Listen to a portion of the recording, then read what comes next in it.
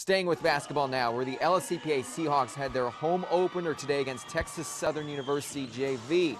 The first points of this game, though, go to the Seahawks, courtesy early by Evan White. Runs right by the defenders, and that was a sign of things to come.